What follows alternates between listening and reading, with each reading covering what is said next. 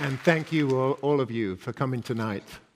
Canada right now feels like a very special place. Obviously, its vast beauty, the welcoming, multicultural nature of its society makes it stand out in the world. When other people are drowning in difficulties and crises, this feels like a bit of a haven of hope. Canada is a good place to think about innovation, but I want to take a rather deeper view than is normally taken. This is about us, who we are, how we've come here, and where we're going. It's extremely exciting because at the moment we are seeing to the very limits of the cosmos. We're understanding things we never believed we would. And our technologies are giving the ability to look after everyone. And yet, paradoxically and deeply ironically, at just the moment when we've reached such incredible capabilities, the world is engulfed in crises, mostly of our own creation. There are anxieties, there's a sense of instability, there are antagonisms between different countries, and all of these things. So I feel very, very fortunate to be engaged in a pursuit which is very pure and very wonderful. Now, what do physicists do? Well, we love to play with equations like these, and they look a bit scary if you haven't spent years studying them. But all they are really ways for us to tell stories in very precise, very logical ways. Stories about nature and how nature works. And by writing them in equations, we're able to make sure that they make sense at some level and to work out their predictions and then test those predictions against reality.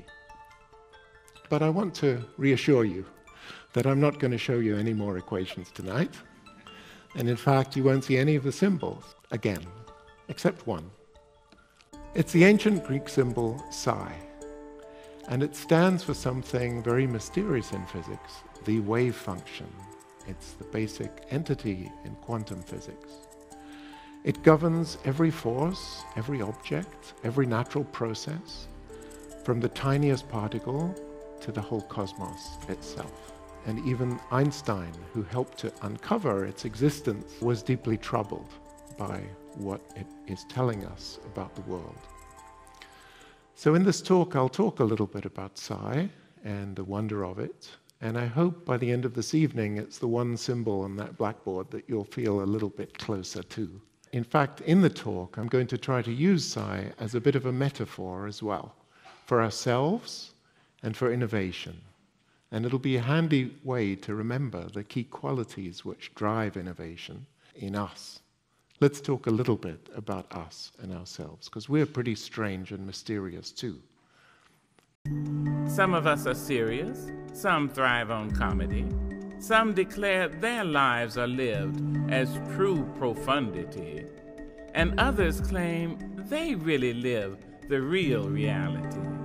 I've sailed upon the 7 seas and stopped in every land. I've seen the wonders of the world, not yet one common man. I know 10,000 women called Jane and Mary Jane. I've not seen any two who really were the same. I note the obvious differences between each sort and type, but we are more alike, my friends, than we are unalike. We are more alike, my friends, than we are unalike. Maya Angelou's poem captures so much about how unique we all are, as well as how much we have in common. One of our key qualities, which is of course the topic of tonight's lecture, is something that makes us specially unique.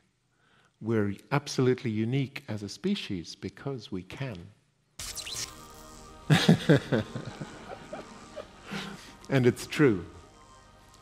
Innovation is a bit of a buzzword these days. It's often used to describe companies making better products. The examples of innovation are multi-billion-dollar successes or market disruptions. But I think innovation is something much deeper than that. It's a process rather than an outcome. It's something which we can build into our society, which can be taught and encouraged. And so innovation is really a part of who we are and where we're going. And that's the perspective I'm going to give you tonight. In fact, biological evolution is nothing but a set of innovations, all made by trial and error and survival of the fittest. And so innovation is actually built into our DNA. It's who we are.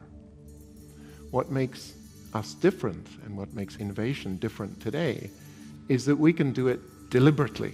We can plan. We can cooperate to change our world. And that's a very enormous power. Innovation is one of the most powerful things we know of in the universe. It's such a power, we have to use it responsibly. And we often don't. We pollute the environment. We create all kinds of difficulties, not just for ourselves. We drive other species extinct. We even do things which threaten our own existence and all other life's existence. So these photos by Ed Burtynsky are both haunting and beautiful. They show us the downside of innovation, the destruction which innovation can wreak on our planet.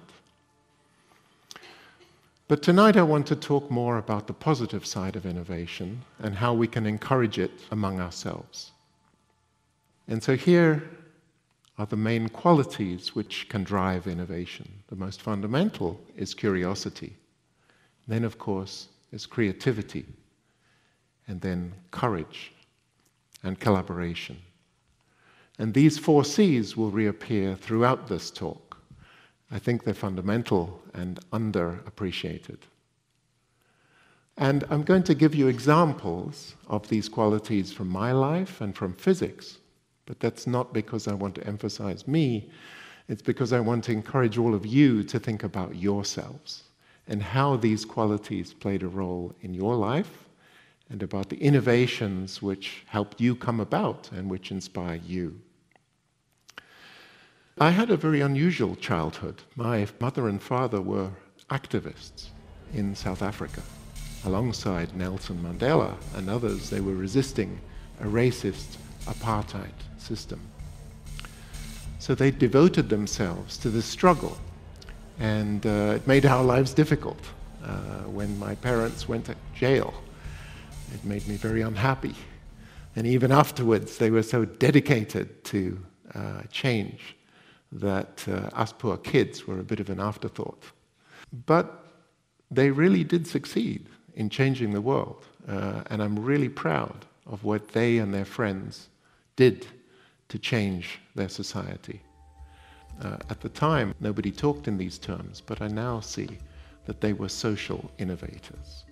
Now, as I mentioned, all of these struggles made me rather unhappy as a child, and we left South Africa as refugees when they came out of prison. And we moved to East Africa, to Tanzania. We saw the wonders of Africa, and we went on camping trips in the Ngorongoro crater, near to Mount Kilimanjaro and the Olduvai Gorge, where early humans walked 2 million years ago. So when I was a kid, I loved to watch antlions making traps in the sand, conical traps to catch ants, and dung beetles rolling balls of dung to a safe place where they could lay their eggs in. And I watched them for hours.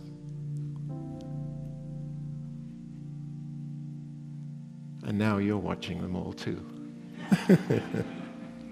I marveled at how beautifully constructed they are and how they seem to know what they're doing. How did that come about? How do they know what to do?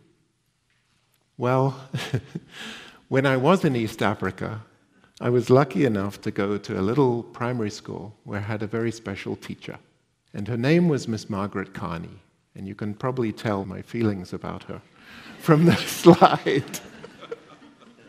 So she was a teacher who encouraged us to be curious and to play with things and try things out. She never drowned us with too many facts. She fostered creativity in her class rather than drowning it with rote learning and tests. And she encouraged kids to question everything and welcomed the questions that even she couldn't answer. And finally, she encouraged kids to work together to find answers themselves. Well, Miss Carney was a very special teacher who, even though I was a difficult and somewhat troubled kid and was very noisy and disruptive in class, you see, the problem is I was quite small and I had very big ears. And so I was bullied and made fun of. And that made me a difficult personality, a little bit like today. But she looked beyond all that and saw the potential in me. And so she had me do things like observing things carefully, making plans and maps of the school, and testing Archimedes' principle with jam jars and buckets of water. And through this, she nurtured in me the idea of doing science driven by myself.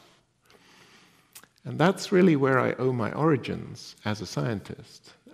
30 years later, I became a professor of theoretical physics in Cambridge, and I was overjoyed when I, by good fortune, met Margaret Carney again. And by that time, she'd moved back to Scotland, and she lived with her sister, who was her identical twin, and also a devoted teacher. They both shared a tiny apartment in Edinburgh. And over tea and biscuits, Margaret Carney asked me what I was working on. I started to explain about string theory and cosmology and extra dimensions of space, and she waved all the details away. And she said, "Neil, there's only one question which matters." Who's banged?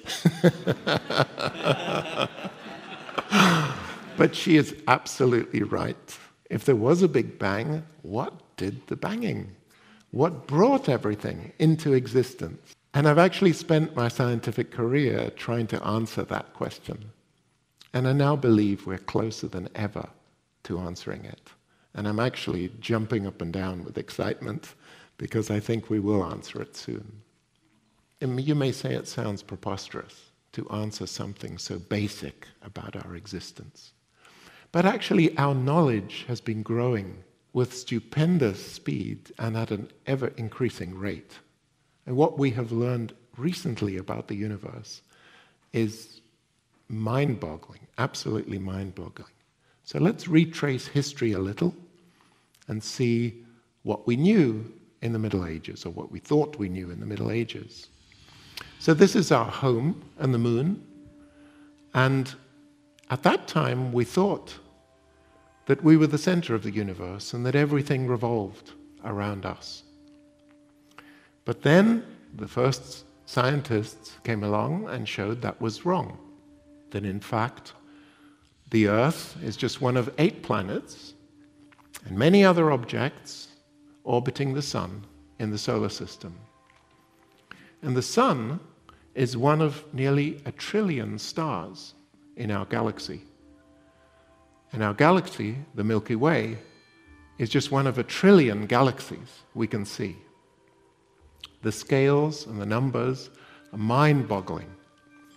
But the deepest paradox of all is that all of this vast universe of ours, emerged from a tiny, brilliant point of light 14 billion years ago. What you're seeing on the screen is a representation of our universe. As we look outwards from the solar system out into space, we see further and further objects as they were longer and longer ago. The most distant object we can see, and the oldest, is the Big Bang itself. That's the white edge of the circle. So we can look back to the Big Bang and we can see the universe as it emerged. We literally see the history of the universe. What came out of the Big Bang were little density variations that turned into galaxies and stars. And inside the stars, the chemical elements formed.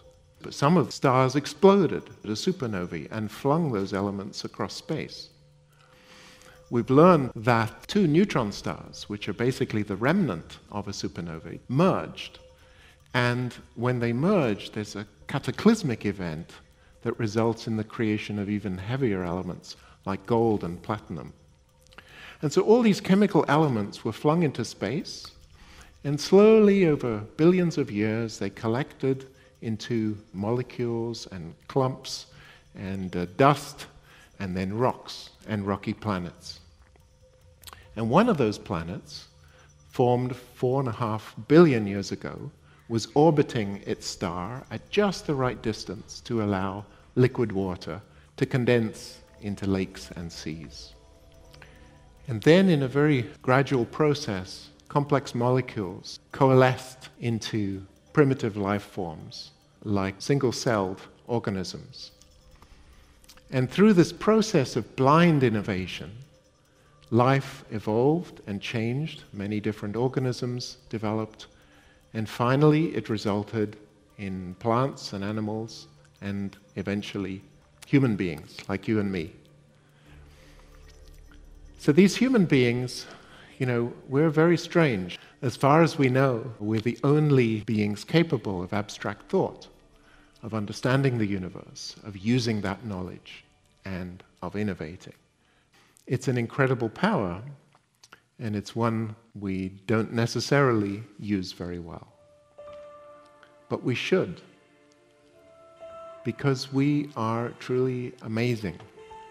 And rather than being drowned by crises and noise and the stuff flowing at us from the internet, we should appreciate that and realize how far we have come, how much we have overcome, and the incredible future which lies ahead of us. So take one of our most basic abilities as living beings, the ability to see. Just think how far science and innovation has changed that ability. Well, before the 17th century, nobody ever had seen anything smaller than a speck of dust. But then a Dutch cloth merchant named Anton van Leeuwenhoek invented an extraordinary device. At first he used it just to magnify the threads in the cloth that he sold. But when he put a drop of water into his microscope, he was amazed to discover a whole new world of little organisms swimming around. He didn't intend to found the science of microbiology, but he did. And by solving a very practical problem in a clever way, he ended up saving very many lives. Well, today we've come a long way from van Leeuwenhoek's first microscope. And the first rule about microscopes is that the smaller the thing you want to see, the larger and more powerful the microscope must be. So the most powerful microscope we have ever made is the Large Hadron Collider in Switzerland. And this is 27 kilometers around and consumes as much electricity as a small city. That vast microscope has a magnification of 1 trillion times the magnification of van Leeuwenhoek's microscope. Shows you how far we've come. And it was used to create and examine the Higgs boson, one of the tiniest particles we know of, a particle involved in the mechanism whereby all other particles gain their mass. And so in those few centuries, you see how far our capabilities have come. Also in 17th century Holland, the telescope was invented. And its inventor, Hans Lippershey, described it in his submission to the patent office as follows. It's an instrument for seeing things far away as if they were nearby. Sounds very nice. And he was awarded the patent. The telescope at that time allowed people to see planets and moons, and the observations they made completely changed our conception of the universe. If you think in terms of distances, these early telescopes showed us the planets hundreds of millions of kilometers away, but our current telescopes show us the universe 1 trillion times further than that. So there's been a similar increase in our observational reach over these centuries. So the very smallest things we know, like the Higgs particle and the top quark, and all the neutrinos and quarks, and then there come neutrons and protons and atomic nuclei.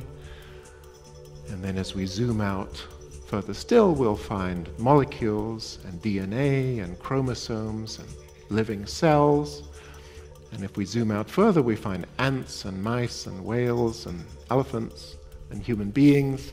Zooming out further, we come to planets and stars. And as we zoom out even further, we come to collections of stars, small galaxies, big galaxies, galaxies of all shapes and sizes. And zooming out further, we find clusters of galaxies. And then we come to the largest scale we can see, the size of the observable universe, enclosed by that white circle. Beyond that is a black region, which is the limit of everything we will ever be able to see. And you can see we're not far from that limit right now. Beyond that, indicated in the fuzzy picture, is a region of the universe which we will never, ever, ever be able to see. And the reason for that is because the dark energy is carrying it away from us so fast that any light emitted from there will never reach us. And where in all this does life fit in? It fits in the middle. If you take the geometric mean of the Planck length, the tiniest scale, and the dark energy length, the biggest scale, the geometric mean is exactly the size of a living cell. And so life is slap bang in the middle of the universe. That's where all the complexity is. The universe is very simple on the tiniest scale and on the largest scale, which is very encouraging to physicists like me. So let's now look at a few of the innovators which made all this possible. Galileo, of course, was the person who used the telescope to examine the solar system and figure out what was going on with the planets going around the sun. He made observations of the moons of Jupiter, shown in his pictures here, and also the phases of Venus. And he realized the moons of Jupiter are orbiting Jupiter. And he realized the phases of Venus only make sense if the Earth, our vantage point, is going around the sun, not if the sun is going around the Earth.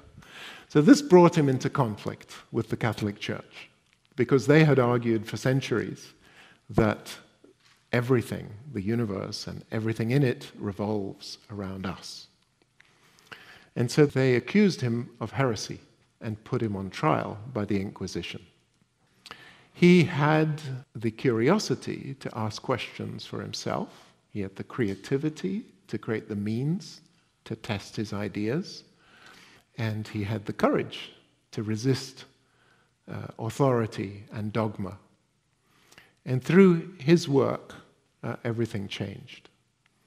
In fact, Galileo is best known for his words about science itself. His really big realization is that the truth can be found out by anyone using reason and experiment, and that you don't need to follow the prevailing dogma or authority. In fact, you shouldn't. He also said he realized that mathematics is universal, namely 1 + 1 is 2, no matter where you come from. 200 years later, in Victorian London, another great innovator was born. He was a working-class kid and had very little formal schooling, and he found employment as a printer's apprentice in London. But one day, his lucky break came. Somebody came and gave him a ticket to a public lecture by Sir Humphrey Davy, a renowned scientist and director of the Royal Institution. The young boy went to the public lecture and took notes, and he wrote the notes up into a 300-page book, which he bound in the print shop, and he then presented to Sir Humphrey. And to Sir Humphrey's credit, he employed the boy in his lab, making tea and running errands for the great scientist. But the boy used his time very well. He learned things, and he started to do experiments for himself. And over time, his experiments became more and more interesting. 13 years later, that boy became the next director of the Royal Institution, Michael Faraday. Michael Faraday was known for his insatiable curiosity. He just loved tinkering with things and playing with chemicals. He invented the world's first electric motor and generator. He invented the process of electrochemical plating with chromium and very, very much else. And actually, he had no maths, it's worth knowing, because of his education. His most important contribution was just a concept. He somehow realized, through all of his experiments and playing around, that there were invisible things in the world, which were nevertheless very, very important. So I thought I want to show you these invisible things in a little experiment, much like Michael Faraday must have done. So this is ordinary packing tape, and I'm going to put it down here. It's too long. Let's take another piece. Okay. So we put the packing tape on this table and we rip it off. When we rip it off, it's obviously a bit of a violent process, and we know that atoms are like tiny solar systems with electrons going around them. So when we do something harsh on their surface, they're going to lose a few electrons or gain a few.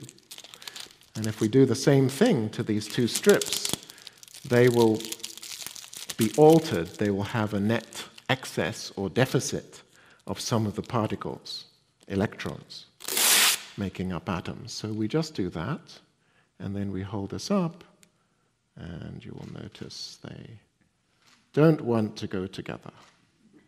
Okay? And that's what Faraday was studying, and he said, why are these two strips pushing each other apart? What's doing that? And whereas Newton would have said, it's just action at a distance. You know, this guy is pushing that. Faraday didn't believe that. He said, there must be something which is pushing on this tape. And that something he called a field. A field is the means for everything to influence everything else. And that was Faraday's insight. And at the time, he was actually scoffed at by his scientific contemporaries. They said, what are these invisible things? You know, this is mysticism. Fortunately for Faraday, there was a brilliant young scientist in the making who was a mathematical prodigy called James Clerk Maxwell. And Maxwell learned about Faraday's work and translated his intuition into equations. When he did it, he made one of the most amazing scientific discoveries of all time, because he realized what light is. And light itself is nothing but a pattern of electric fields, like the one you just saw, and magnetic fields moving together across space. And when Maxwell understood that, he at the same time understood there could be other versions of light, like X-rays or radio waves, which would behave in a similar way. And so Maxwell predicted all these things, right from the mathematical understanding. So let me turn now to another great innovator, this time a little later in the 19th century. Born Maria Sklodowska in Poland, she moved to Paris to study physics and maths when she was 23 years old. She faced a lot of discrimination. You can imagine a young Polish woman coming to Paris at that time. But she overcame that and was eventually awarded a doctorate in 1903, actually the first woman ever to be awarded a doctorate in France. And then later that year, she went considerably better because she won the Nobel Prize with her husband. And 8 years after that, she went even better by winning a second Nobel Prize. The first one was in physics. The second one was in chemistry. And she is still the only person ever to have won Nobel Prizes in 2 different fields. Well, I'm talking, of course, about Marie Curie. Marie Curie studied radiation and realized its incredible potential for medical diagnosis. In fact, she helped to design vehicles which transported radiological equipment to the front lines in World War I to help battlefield surgeons. And the little vehicles were called Petite Curie. little Marie Curies, running around and helping everyone. So she was very dedicated to seeing her science help society. But Marie Curie is not often recognized for something even more basic. You see, she saw this radiation coming out of materials, and she realized that it originates from within atoms, and yet it comes out with random properties. It comes out in a random direction and at a random time. And so she observed nature behaving randomly on the tiniest of scales that they could see at the time. That was very mysterious because no physical picture of atoms incorporated any notion of randomness at that time. And in fact, these were the first clues to quantum behavior, because quantum theory, as you may know, only predicts probabilities. It says nothing is strictly definite, or generally nothing is definite, but most things one can only predict probabilities. So for this, I think Marie Curie should be remembered as the originator, or one of the first originators of the idea of quantum. Because according to quantum theory, a particle, even if you imprison it inside an atomic nucleus, can escape with some probability at some random time. And the reason is that in quantum theory, everything, every particle, is exploring all of its possible positions all the time. There's nothing you can do to prevent it doing that.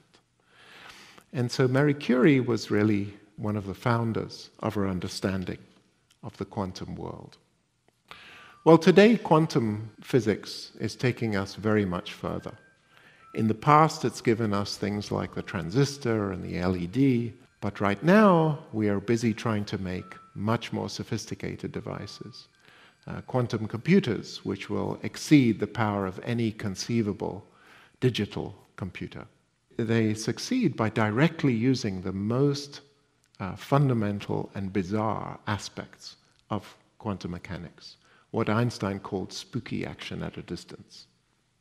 Even sooner, we're going to see quantum communications using satellites which will be immune from eavesdropping or hacking, because if anyone does eavesdrop or hack, their presence would automatically be known.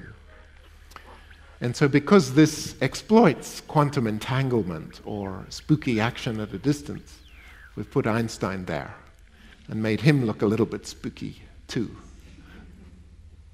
Well, quantum technologies, which are now on our horizon, are extremely promising and interesting. One of them is quantum sensors, which would measure our health and our environment and detect concentration of various chemicals with exquisite precision. These technologies will enable us to look after ourselves and our planet in ways which hitherto have not been possible. Another of my great heroes is somebody who is rather unsung, except at Perimeter Institute. And that is Emmy Noether. She was born in Germany, and when she was 18, she went to university to study mathematics. At that time, they didn't allow women to do mathematics in her university, and so she was allowed to audit the classes, but not to take a degree. So she completed the course and finally persuaded them to let her take the exam, which she did, and she passed with flying colors.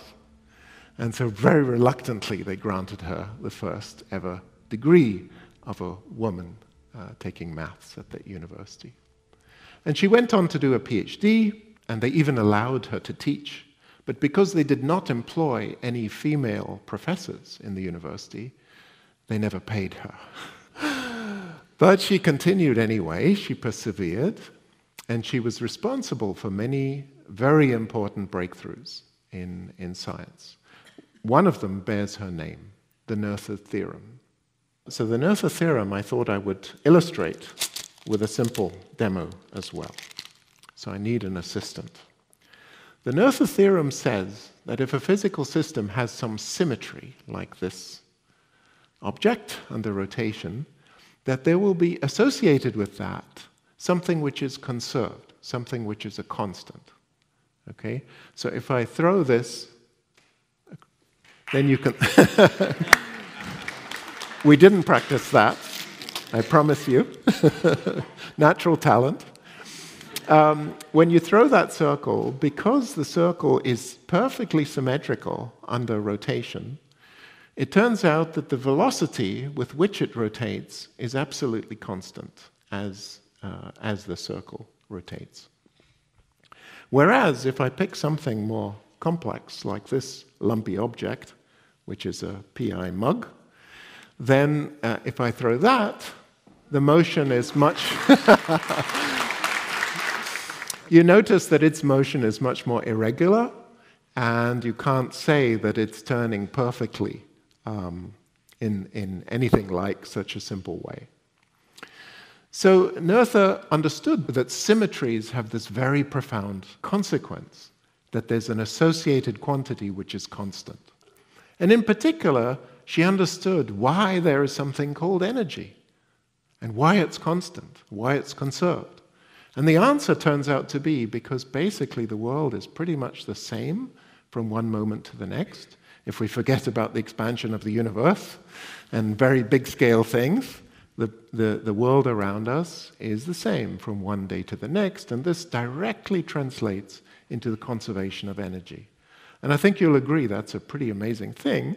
Energy is an abstract notion. What is energy? Well, Emmy Noether understood what it is, conceptually. And the same for momentum and electric charge and many other quantities which are fundamental in physics. But she's remarkably unrecognized, even though her ideas helped to lay the foundation for all of 20th century physics, which became a search for these symmetries. So at Perimeter Institute, we've created fellowships and programs in her name to encourage young women to enter science and to feel more supported.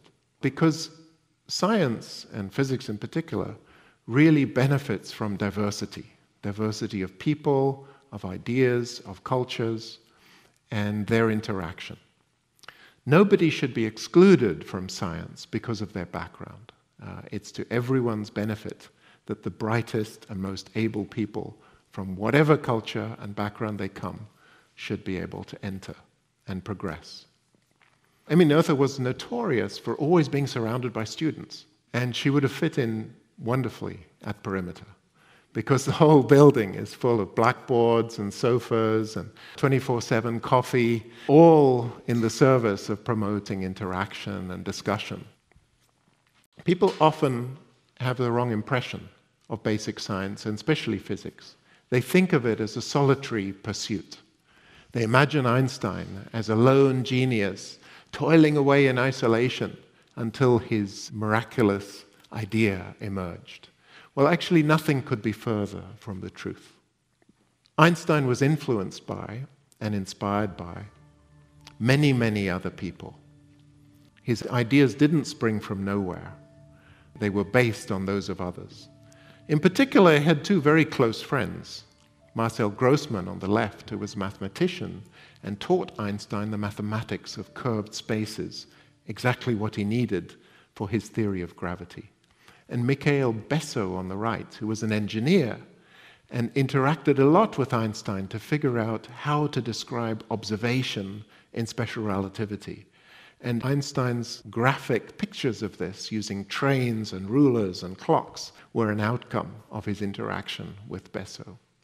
Science is all about collaboration, this combination of ideas and individual contributions brought to fruition by collaboration. Well, one of the greatest examples of collaboration is the team who just won this year's Nobel Prize in physics, the Laser Interferometer Gravitational Wave Observatory. This is an instrument built to test Einstein's theory, and they made what I call the discovery of the century. Einstein's theory of gravity was first published in 1915, and this discovery didn't happen until 2015. So Einstein had realized, just like Maxwell did, that gravity would also have waves. As Maxwell figured out electric and magnetic fields, and they travel together as waves. Einstein figured out how gravity works and also realized there should be gravitational waves. But at the time, he thought their detection would be hopeless. They're very, very weak effects, unbelievably weak, and Einstein thought they would never be measured. In fact, for 50 years, everyone agreed with him, and nobody bothered to think about it. But then in the 60s, some very brave souls realized that if you made the ultimate precision quantum measurement, you might be able to detect the very, very tiny changes in length which result when a gravitational wave passes through the Earth. And so after 50 years of development of this idea, and after they assembled a team of thousands from many countries, the advanced LIGO detector, consisting of these two telescopes, was turned on. And almost immediately, it worked. It detected a signal coming from two black holes merging 1.3 billion light years away from Earth. Here it is. And so the two black holes are drawn together by their gravitational attraction, and as they come in, they spin off these waves, disturbances in space, and then they merge into a single larger black hole. The process is quite quick, it's shorter than a second, and you now see this pulse of gravitational waves traveling out through space. So that happened 1.3 billion years ago, when the only things alive on the Earth were bacteria and algae and a few fungi. Okay, and then it traveled for 1.3 billion years, and just as people had built an instrument to see it, it was detected. Here's the detection, shown in a graph and converted into an audio signal. The chirp is that pulse of gravitational waves crossing the detector, and it's repeated.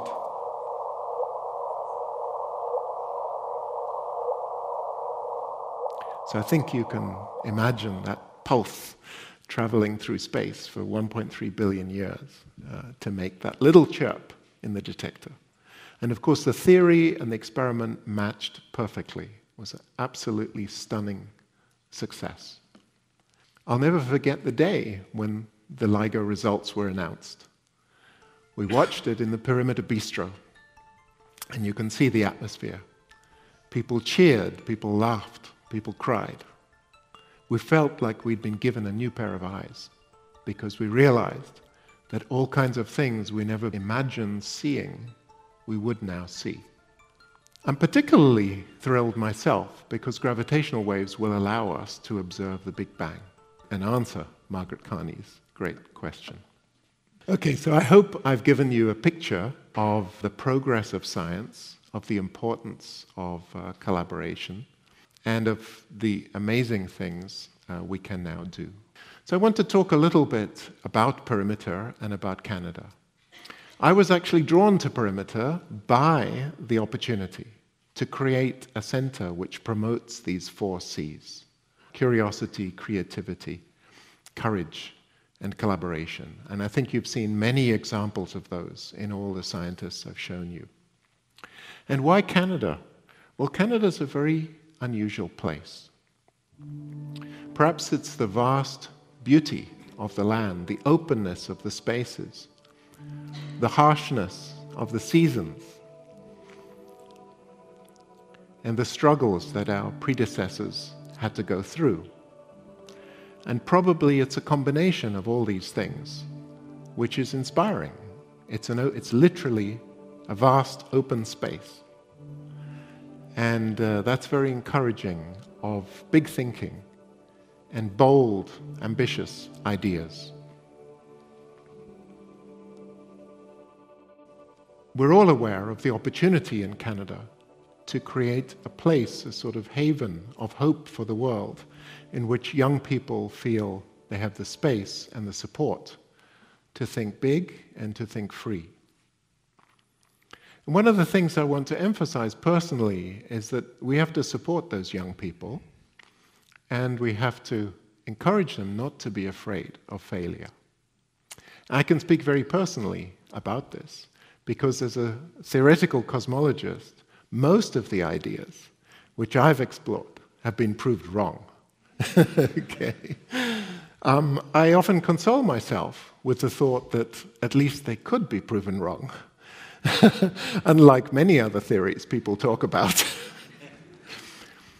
But to fail is to learn, and it is far better to know than to live with an illusion. In any case, when you do fail, we always have the endless inspiration of the natural world around us. There's nothing more compelling and inspiring than nature. Let's think, for example, of the autumn leaves, which gather sunlight and convert it into energy and create the oxygen which we all breathe. One of the wonders of photosynthesis is that, as recent discoveries show, it exploits the quantum behavior of large molecules to transmit energy from where it's received to where it's stored in sugar with extreme efficiency. And so, for this reason, and also because of their shape, the maple leaves remind me of Psi. And Psi is that same old symbol, but you can also use it as a handy mnemonic for the 4 qualities which I've talked about. Curiosity, creativity, courage, underpinned by collaboration. And I want to encourage you to look a little bit closer at Psi as well. You'll see in its middle an I, and that's about you. And you should think about that as yourself, your own inspiration and ideas. But if you think about the rest of the top half, it's a W. An I is always stronger when it's part of a we. And so this symbol really captures something about who we are and how we can be innovators. So I want to thank you all for listening to me tonight. And I want to encourage you that amidst all the noise and confusion and antagonisms, we should never lose our optimism and our confidence that we can share and make sense of and improve our world, because we are innovators. Thank you.